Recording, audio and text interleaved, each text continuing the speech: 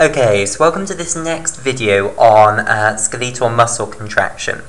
Okay, so far what we've discussed is that acetylcholine is released by the axon terminal, which synapses with the sarcolemma of the muscle fiber. And this acetylcholine is going to come across the synaptic cleft. It's going to bind to this nicotinic acetylcholine receptor here, which has two binding sites for acetylcholine. So you get two acetylcholine molecules bound to it. And when those acetylcholine molecules bind to it, it causes the opening of this channel. And this channel overall allows positive charge into the cell. Now, what's going to happen is that the movement of positive charge into the cell is going to raise the electrical potential of the intracellular compartment, and it's going to lower the electrical potential of the extracellular compartment because you are moving positive charge out of the extracellular compartment and moving it into the intracellular compartment. So, the electrical potential of the intracellular compartment is going to get bigger, so this is going to get bigger, and this one is going to get smaller. Okay, so this value, the difference between them, how much different the intracellular electrical potential is compared to the extracellular electrical potential, is going to get less negative. It's going to get more positive. Okay, so you're going to get depolarization. So if we draw a graph of this, where should we draw it? We'll draw it here.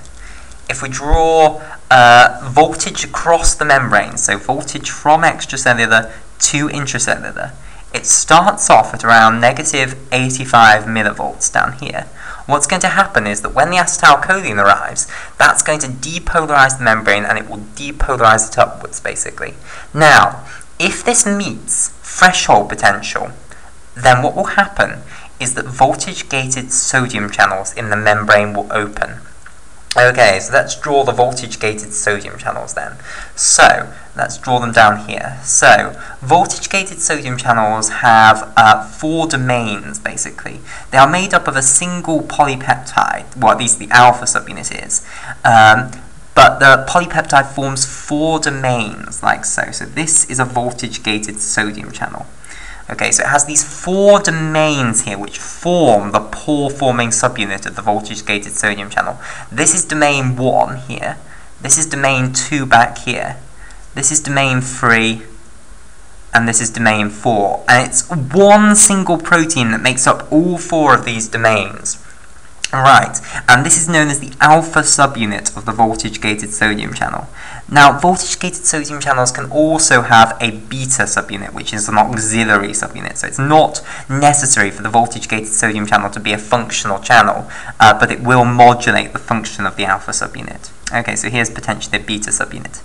Anyway, these voltage-gated sodium channels are basically closed when the membrane electrical potential difference is too negative. However, when you depolarize the electrical potential difference across the membrane, what can happen is that these voltage-gated sodium channels can open.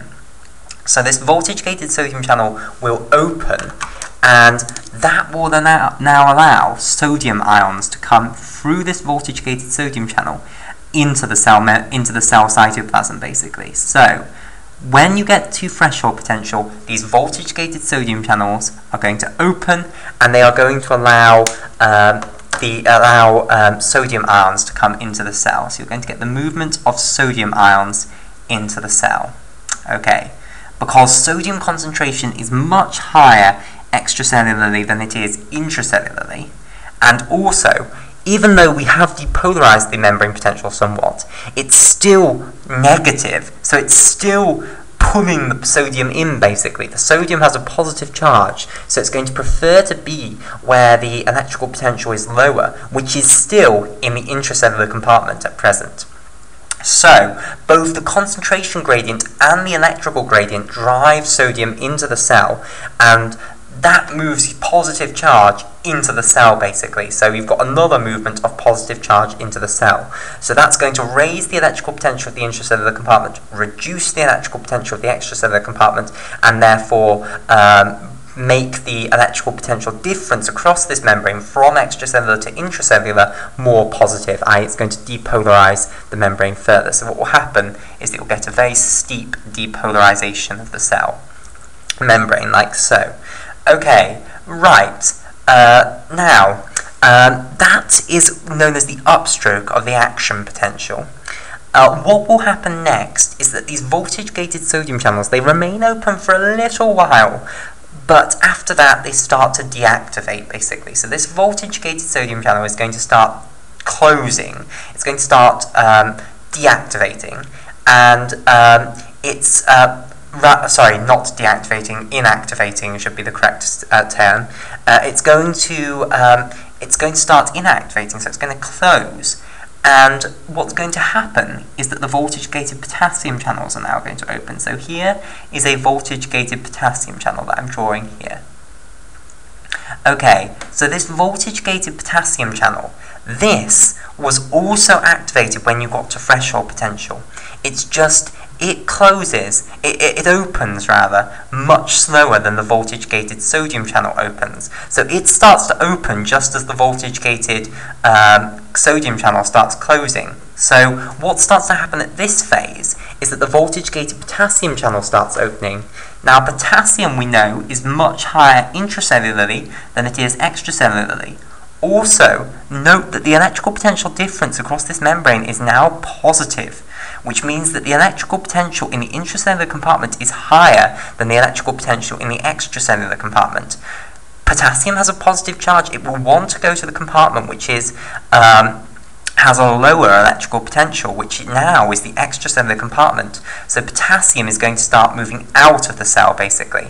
So what's going to happen is you're moving positive charge out of the cell. That's going to raise the electrical potential of the extracellular compartment, reduce the electrical potential of the intracellular compartment. So this one is now going to go down, and this one, the electrical potential extracellular, is going to go up. So that's going to cause this electrical potential difference across the membrane to repolarize, and basically it takes it back down, and that's the action potential complete. Okay, so that is the action potential that occurs across the membrane because of the activation of these nicotinic acetylcholine receptors. In the next video, what we'll do is discuss how this action potential is propagated to neighboring portions of the membrane.